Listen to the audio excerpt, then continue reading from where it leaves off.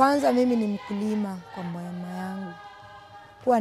Mimi ni mwalimu wa preschool na mimi ni chair lady ama ni kiongozi wa kikundi ambao kinaitwa Teiwaka. Na mimi ni kiongozi wa vikundi katika sub-location yetu.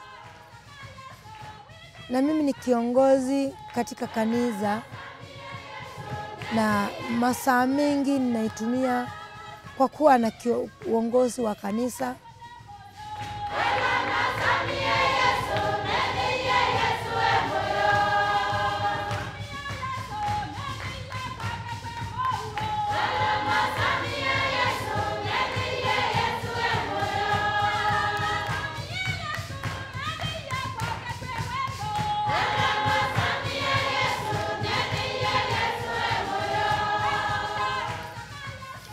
Umuhimu wa mahindi.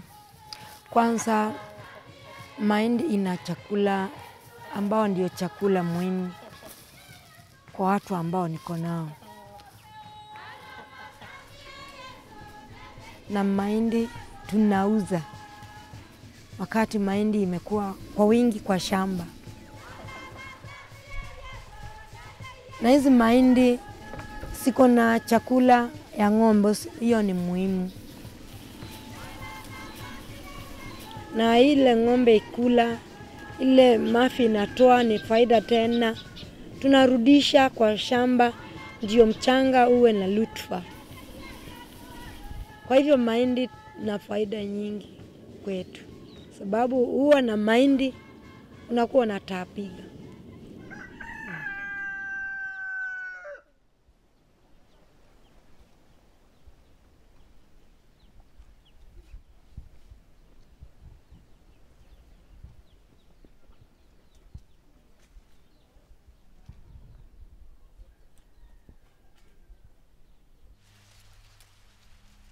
In the subsistence farming and in semi-arid areas, 90% of the population rely on the informal seed system. That means the farmers get seed from their own seed. They save their own seed because in these we use mostly open-pollinated varieties. And these are varieties that actually self-perpetuate themselves. So the farmers select their own seed. They can get the seed from a neighbor who had a good crop. Some of the farmers will sell these grain to grain stores, and the grain stores will sell this grain to other farmers as good quality seed. Okay, first of all, before we go to the yield, we can say that we have got maize banner for M, which is actually early maturing, which is very preferable for this place. In the high potential areas that receive moderately better rainfall, the farmers will assess their seed through the formal seed system. And basically, like for maize, they will get hybrid seed. And hybrid seed is seed produced by seed companies, and after farmer plants, farmer cannot use that seed again to plant, but has to go back to the stockists, the people who sell seed, and buy a fresh seed supply.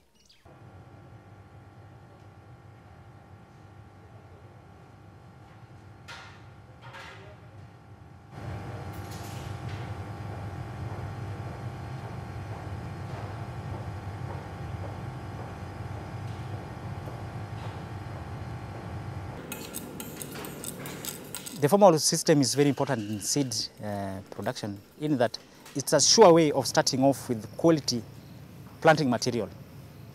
And it's a sure way of reducing risks of failure.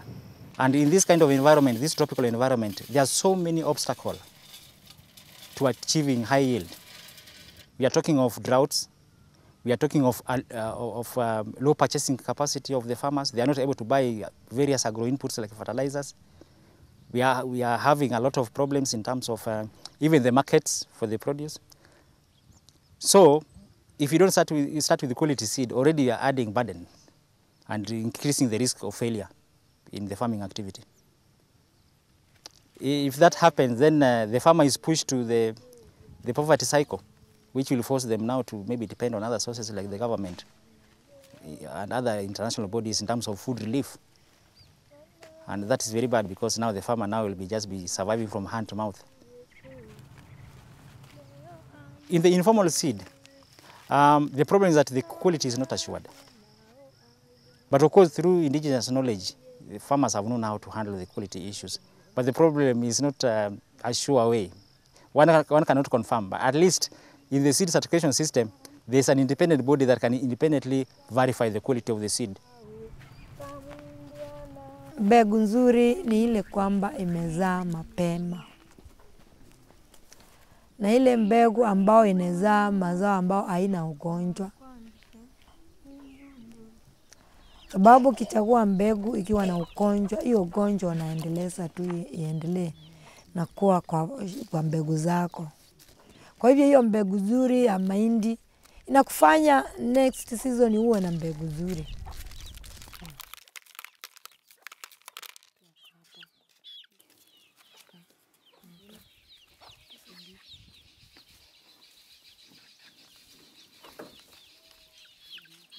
Na maoni yangu katika hizo mbegu ya kuchukua, sababu hizo mbegu tunahifadhi kama wakulima. Na sababu haya wanini wawecho wakachukua hizo zetu. Sababu siko wale wakulima wanalima hizo mbegu.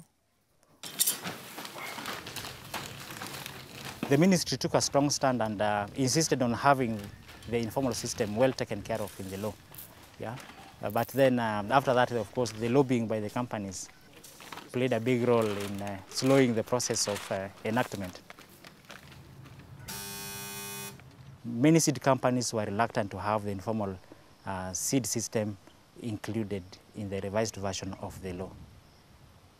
And the reason is maybe because of the anticipated competition from the informal sector in the market. Yeah. Because they were seeing that now, that informal system, if it's well organized, then it's going to eat into their market share.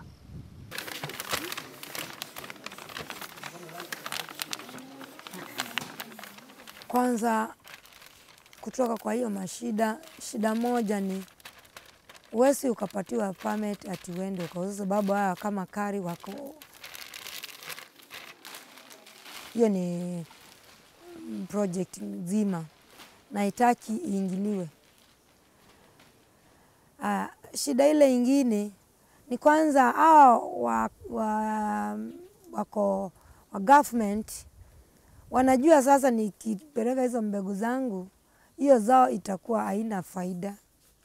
And this is also has proven to be also a good. The multinational companies, they have been influencing even the making of the policies. They have been influencing the making of the regulations, and as a result, I think this country has more or less gone towards the formal seed sector, but they have virtually ignored the informal seed sector, which produces most of the seed that we use.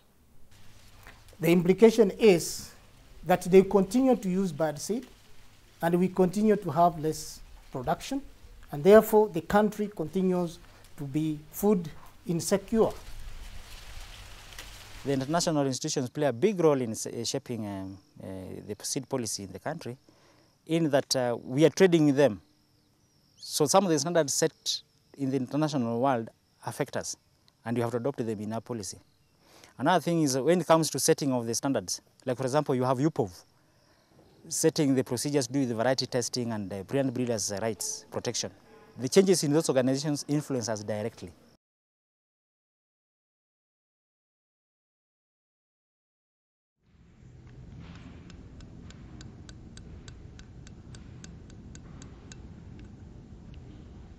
Each time there are changes, we have to adopt those changes by amending our legal framework and policies.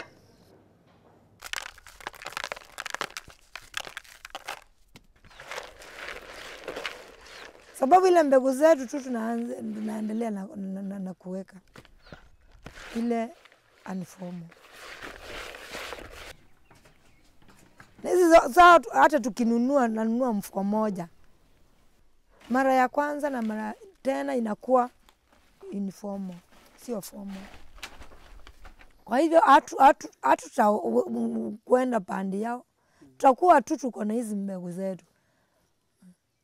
The farmers in the informal seed system to me, I think they would rather be there working to produce seed in the informal seed system rather than trying to move them from the informal to the formal seed system. The farmers themselves have got their own informal system of multiplying and distributing that within their system. So maybe there might be a danger trying to change a system that has worked for time immemorial by introducing other things into that self-driven system that the farmers use. The only other way is to interface. The farmers who are good at seed production, seed bulking, those farmers become contract growers of the seed companies. Then the seed companies would pick the seed from the contract seed growers, and then the seed companies would be able to do best what they do, and they have the resources to do the marketing. It is important that we support the informal seed sector to drive in the direction of having that farming activity as a business. And the only way of doing that is by having quality seed available to them. So even as they struggle at their level to be able to get quality seed, it will be good if the government bodies and various institutions that are concerned to support them so that they can grow out of that cocoon of subsistence. Otherwise, by maintaining informal seed system, we are maintaining subsistence farming. The future of the seed sector, particularly here in Kenya, I think lies in where they have got to integrate both the informal seed sector together with the formal seed sector. And this can only be done by the researchers, that is the public institutions, particularly the research stations, coming down to the communities and be able to initiate the production of the standard seed, which will then be able to actually stimulate the production towards the formal seed sector. And the standard seed is not necessarily certified seed, but is seed that is actually better than the informal seed, which actually is produced locally without any improvements. You know, the standard seed will give them better yields, and they will be able probably to sell and have enough food within their homes, and their livelihoods will actually improve. Kwa hivyo ningeuliza wote wanauzika na mbegu kama mahindi, wangefanya tuwe na watu wa seed selector wao kwa kijiji kutoka chini, sababu serikali haifikii yule mwananchi wa chini. Kama tungepata wasaidizi, ungeona watu wengi, ama tungepata wasaidizi tukafundisha watu kuhifadhi hizi mbegu. Hizi mbegu ya mahindi haiwezi ikaisha kwa watu wetu.